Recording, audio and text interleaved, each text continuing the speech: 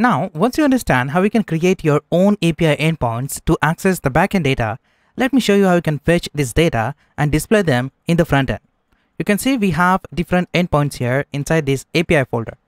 Let's access this post endpoint and access all the posts and display inside this second section. So what I'm going to do is I'm going to open the second section, and as you know, inside this section we have different posts. I'm going to access this post endpoint and display all these posts using an array of object. So I'm going to iterate over an array of object and display all these posts. So let's see how to do it. I'm going to fetch this first and display inside this second section. So if you're back to the website, then you can notice when you scroll down, your second section, something look like this. You have the latest post and you have the same post images right here inside this second section. So what we need to do is we need to fetch this data. So what we need to do is we need to call the fetch function. So instead of creating a new function inside this file, I'm going to create a new folder here inside this project, and I'm going to name this folder library, or you can say lib. And inside this, I'm going to create a file and name this file helper.js. That's upon you. You can specify any name to this file. What I want to get the data from the post endpoint. So here I'm going to first say API post. So I'm going to just display here endpoint.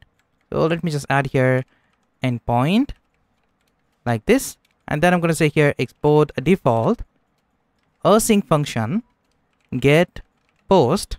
And inside this function, I'm going to say constant response is equal to await and call here fetch function.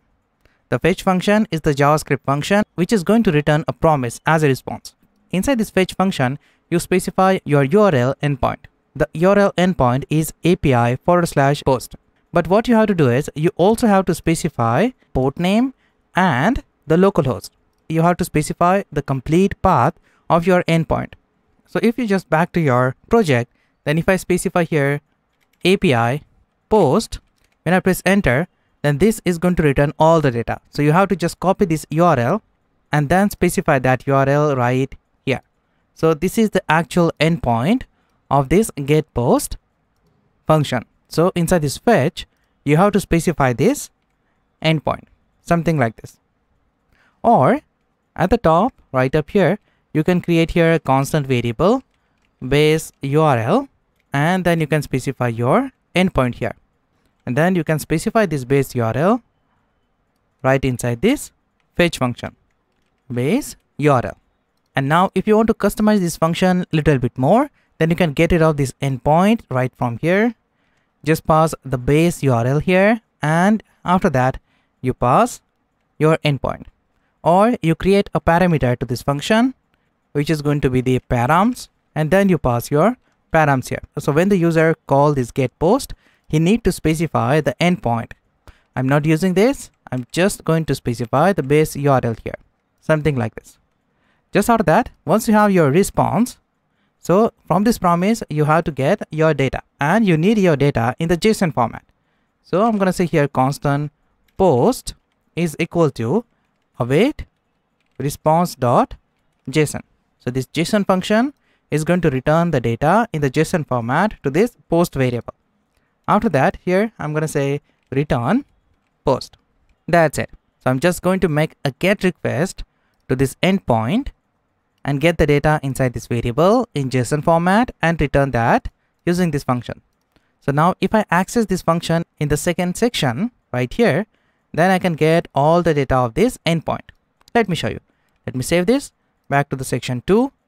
At the top here, let me first import get post, and I can just copy this.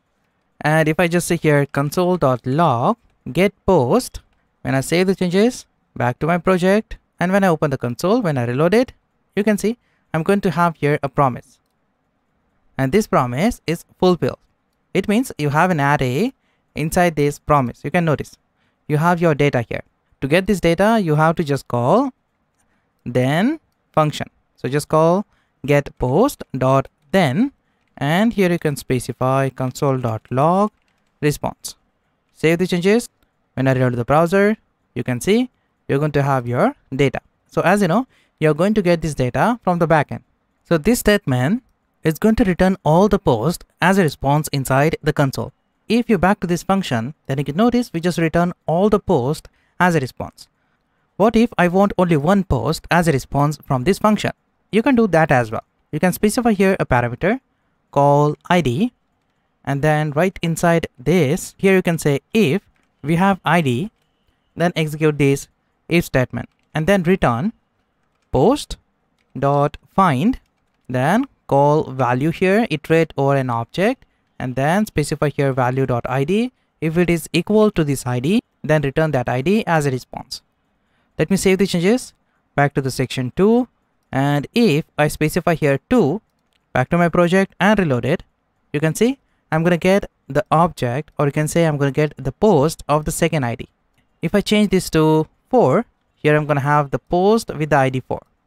So you can easily get the individual post using this technique.